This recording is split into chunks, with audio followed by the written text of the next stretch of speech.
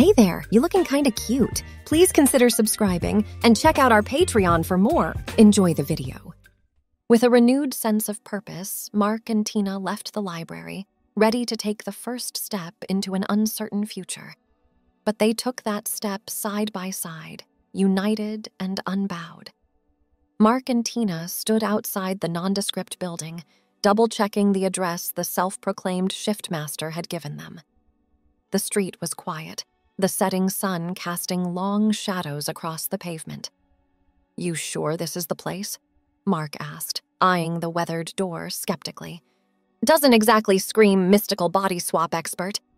Tina shrugged, squaring her shoulders. "Guess there's only one way to find out." She stepped forward and knocked firmly, the sound echoing in the stillness. For a long moment, there was nothing. Then the door creaked open, revealing a dimly lit hallway. "Enter, seekers of truth," a deep voice intoned from within. Mark and Tina exchanged a glance. "Here goes nothing," Mark muttered, and together they stepped across the threshold. The door swung shut behind them with an ominous thud. The hallway was narrow, the walls lined with bookshelves stuffed with ancient-looking tomes and strange artifacts. At the end of the hall, a figure emerged from the shadows. "Welcome," he said, his voice rich and resonant. "I am the one you seek." As he stepped into the light, Mark couldn't help but stare. The man was tall and imposing, dressed in flowing robes of deep purple. His beard was long and white, his eyes piercing and intense.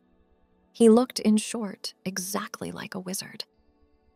"I am honored that you have sought my counsel," the shiftmaster said, gesturing for them to follow him. "Please, come in. We have much to discuss." He led them into a small, cluttered room, every surface piled high with books and scrolls and strange, arcane objects. In the center of the room stood a large, ornate mirror, its surface shimmering with an otherworldly light. "Tea?" the shiftmaster offered, gesturing to a teapot that was somehow already steaming. "I find it helps to clear the mind and open the soul." No thanks," Mark said, too on edge to even think about drinking anything. "I'd rather just get straight to the point. Can you help me or not?" The shiftmaster regarded him thoughtfully, stroking his beard. "Impatience is the enemy of enlightenment, young Mark. But I understand your eagerness. You have undergone a profound transformation, one that has shaken the very foundations of your identity." Mark gaped at him. "How did you— I never told you my name." The wizard waved a dismissive hand. "Names are but labels, easily discerned by one attuned to the deeper currents of the universe. But let us focus on the matter at hand. You wish to return to your original form, yes?" "Yes," Mark said fervently. "More than anything. This body, this life, it's not mine. I don't belong here." The shiftmaster hummed thoughtfully. "Belongingness is a tricky concept. Are we defined by our physical shells, or by something more intangible, more essential to our being?" He stepped closer to Mark, his gaze intense. "Tell me, in your time inhabiting this new form, have you not experienced moments of connection, of insight into another's perspective?" Unbidden, Mark's thoughts flashed to Tina. The way she'd opened up to him, shared her struggles and her strength. The way they'd worked together, supported each other through this impossible situation. I guess so," he admitted. "But that doesn't change the fact that this isn't my life. I have to go back. I have to make things right." The shiftmaster nodded slowly. "Perhaps.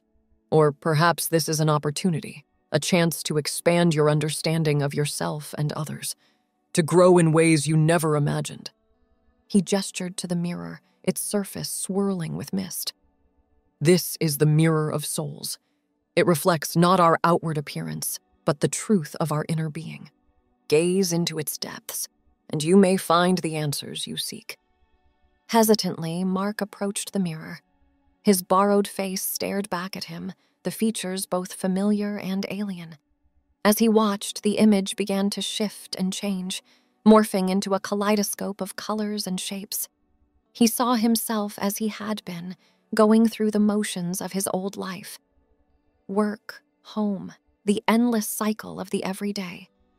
But something was missing, some vital spark of connection and purpose. Then the image changed again, and he saw himself as he was now.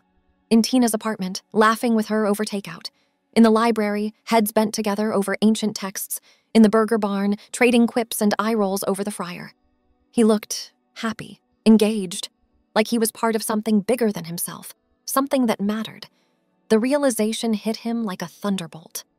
This experience, as bizarre and unsettling as it had woken him up. Shaken him out of his complacent little bubble and forced him to really engage with the world, with other people. Slowly, he turned away from the mirror. Tina was watching him, her expression a mix of concern and curiosity. "Well?" she asked softly. "What did you see?" Mark swallowed hard, his thoughts whirling. "I saw possibility," he said at last. "A different way of being in the world. One that's messy and complicated and confusing as hell, but also real, vital." He looked to the shift master, steeling himself. "Can you change me back? Return me to my old body, my old life?" The wizard regarded him solemnly. "I can," he said. "The power to restore your original form lies within my grasp. But the question remains, is that what you truly want? What you truly need?" Mark closed his eyes, his heart racing. Part of him yearned for the familiarity of his old existence, the safe predictability of it all. But another part, a part that had lain dormant for so long, craved something more, something deeper. He thought of Tina, of the bond they'd forged through this trial by fire, of the way she made him feel seen, understood, valued. Like he mattered, not just as an employee or a classmate, but as a person. Could he really just walk away from that? Go back to his isolated little world and pretend none of this had ever happened? I don't know, he whispered. The shiftmaster nodded as if he'd expected this answer. "Uncertainty is the beginning of wisdom," he said, "and the path of growth is rarely a straight line." He waved his hand, and the mirror's surface went blank, just a normal reflection once more. "I will leave you to your contemplation," he said.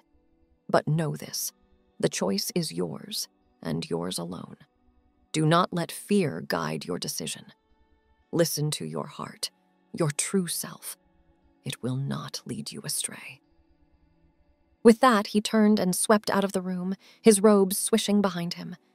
Mark stared after him, his mind awhirl. Then he turned to Tina, taking a deep, shaky breath. "Tina, I don't know what to do," he confessed. "This is all so much bigger than me, than anything I ever imagined." Tina took his hand, her palm warm and reassuring against his. "I know," she said softly. "And I can't tell you what the right answer is. But I can tell you this. Whatever you decide, I'm here. I'm with you. You're not alone in this." Tears pricked at the back of Mark's eyes. How long had it been since he'd heard those words? Since he'd felt that kind of unconditional support? Too long, maybe forever. He squeezed her hand, drawing strength from her steadiness. "Thank you," he whispered, "for everything." Together, they left the wizard's sanctum, stepping out into the cool night air. The world looked different now, sharper and more vivid, full of potential, full of change. Over the next few days, Mark wrestled with the decision before him. He went through the motions of his borrowed life, but his mind was far away, turning over the shiftmaster's words again and again. He thought about his old existence, the safe, predictable rhythm of it. The classes, the shifts at Burger Barn, the quiet evenings alone in his apartment. It had been comfortable in its way, easy. But it had also been lonely, stagnant. He'd been going through the motions, never really connecting, never really living. And then he thought about this new life, this new perspective, The challenges, the uncertainties, the constant sense of being off balance. It was terrifying in a lot of ways, but it was also exhilarating, eye-opening. For the first time in a long time, he felt awake, engaged, like he was part of something bigger than himself. Slowly, almost reluctantly, a realization began to take shape in his mind. As much as he longed for the familiarity of his old body, his old identity, he wasn't sure he could go back to his old way of being. Not after everything he'd experienced, everything he'd learned. He thought of Tina, of the unlikely bond they'd forged. She'd seen him at his most vulnerable, his most confused, and instead of turning away, she'd stepped closer, offered her strength, her support, her friendship. Could he really just walk away from that? Pretend none of it had ever happened? The more he pondered, the more he realized he didn't want to. Scary as it was, uncharted as the path ahead might be, he wanted to see where this new life might lead, who he might become, in this skin that was not his own, but was slowly, day by day, beginning to feel less foreign, less like a costume and more like a chrysalis, a cocoon from which he was emerging, transformed. He met with Tina, trying to put his jumbled thoughts into words. She listened intently, her eyes soft with understanding. "I get it," she said when he'd finished. "Believe me, I do. Change is scary as hell, especially when it's not a change you chose." She reached out, taking his hand. "But sometimes the things that shake us up the most, the things that throw our whole world off kilter, those are the things that help us grow, help us become who we're meant to be." Mark swallowed hard, emotion welling in his throat. "You really believe that?" "I do," Tina said firmly. "And for what it's worth. I like this version of you, Mark. Not because of the packaging, but because of what's underneath. The person you're letting yourself be." Tears blurred Mark's vision. He blinked them away, a shaky laugh escaping him. "I like this version of me too," he admitted, "even if I'm still getting used to her." Tina grinned. "Well, I'm here to help with that, every step of the way." Together, they made their way back to the shift master's sanctum. He greeted them with a knowing smile, as if he'd anticipated the outcome all along. "You have made your choice," he said. It wasn't a question. Mark nodded, his heart pounding, but his voice steady. "I have," he said. "I'm staying like this." He gestured to his body, the body that had once seemed so alien but now felt, if not quite like home, then at least like a place he could learn to call home. With time, with patience, with the support of those who cared for him. The shiftmaster inclined his head, a gesture of respect. "The path of transformation is not an easy one," he said.